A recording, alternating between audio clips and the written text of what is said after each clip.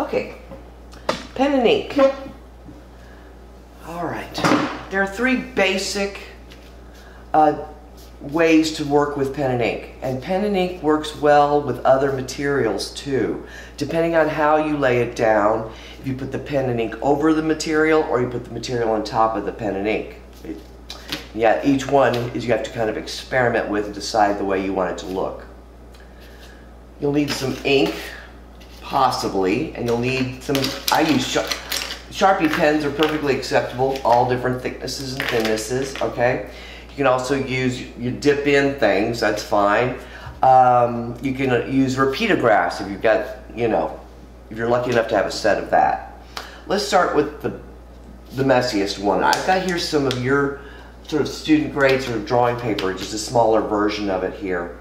And with the first technique, wash, a little goes a long way because this paper is pretty thin. It doesn't react to a whole lot of water very well, and so it makes it more of a problem, okay? You know, buckle that paper and make it a mess, and you get a pill. So with wash and pen and ink on this type of paper especially, one swipe or two and you're done, okay? Otherwise the paper's going to rip and tear on you and it's going to be a mess. You can work with it wet on wet, like you can wet down the paper and then take a brush or a whatever, I'm using like this. And the more water you add naturally, the more it works like that, okay? But once you kind of laid it down once, look how it bleeds. That can make a nice effect if you want that kind of thing. But once you're gonna need paper towels, quite a few. I always work with a lot of those. You can't really fool with it too much. Once you've laid it down, that's pretty much it. But you can get a nice blend. You can take things and work back into it, mush it around, make different marks with different things, okay? You can use all kinds of stuff to paint, just like with watercolors, okay? You can use your sponge to make wash marks with.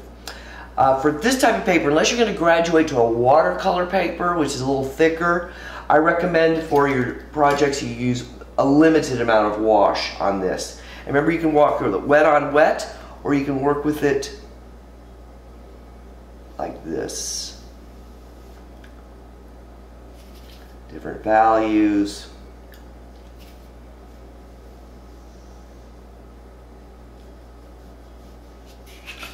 And the way you can work with it with different brushes, just like you were working with a sort of a line element, okay? All right, that's the first basic deal with wash. And notice how, even though I only used it a bit, it's already starting to kind of buckle on me there. Now once you can work on it with a pen, wet, but you can't expect it to bleed on you a little. But you may want to wait for this to dry totally to work on it on the top with all kinds of things. You can work with it with, here I've got some charcoal here. Once it's dry, you can work it with it like that. And you work over the top of the charcoal. There's no rules when it comes to boundaries on material, but you do have to be careful about the type of paper you use.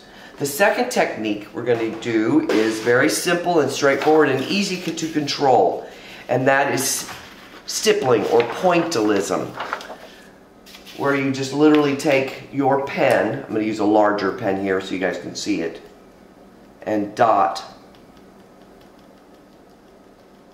carefully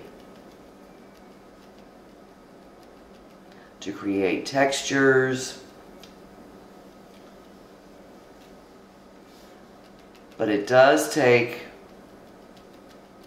you can create form. The more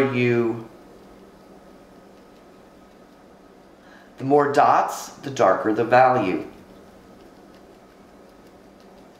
But what's nice about pointilism or stippling is that it's easy for you to control.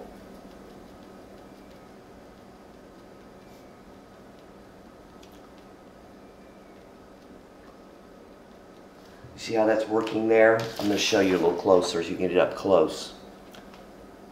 You can use very thin dot. You can use it as a textural element, but be careful. Different size dots. When you work with stippling, be careful of the tailing. That's a tail on the end of that mark. You want to be going straight up and down and creating nice, really nice dots. If you get, if you get sloppy, if you put it on an angle, you're going to get tails. And it's going to read more like a linear element or something like that. Okay? That is what you want to try to avoid. So try to keep your pen up and down on the paper. Alright. Remember, you can work line and stippling over wash. Okay? All kinds of things can be worked over the top. Okay? So, let's take a look at the last element, which is line, which is simply just like a pencil line. Remember, you would contour line drawing, quality of line mark. Clean line, and remember, unfortunately, with pen and ink,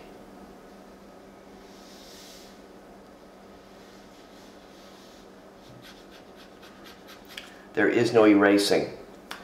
Different papers make different feelings behind a piece. This is a pen and ink that I did on acrylic paper, so it has sort of like a canvas sort of texture on the top, and notice how different it is in the way it looks.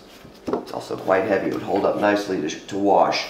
And I also like to use, this is a really old school thing, these are reed pens. This was used back ever since the dawn of time, when someone thought to actually make ink and make drawings with them. They go out and they go into the marshy areas and cut down some plants and whack off the edges so that they're sharp on one end, or both ends in this case. And you use that to actually dip into your ink and draw with that. One nice thing about these reed pens, I'm going to get a little bit more ink on there. There we go.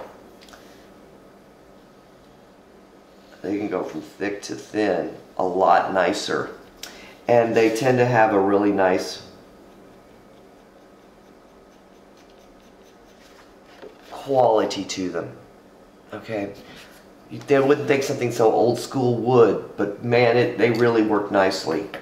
And they go from thick to thin without having to change pen thicknesses. Okay?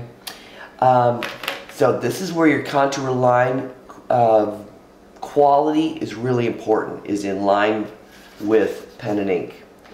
Don't forget hatching, cross hatching. It can be as fluid or as loose as you want, okay? As long as it's clean and a good quality line, okay? Alright. Don't forget your brush can be a linear element as well.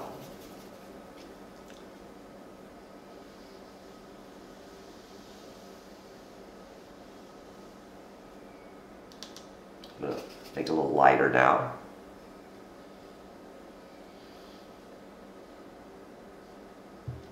Different brushes make different marks.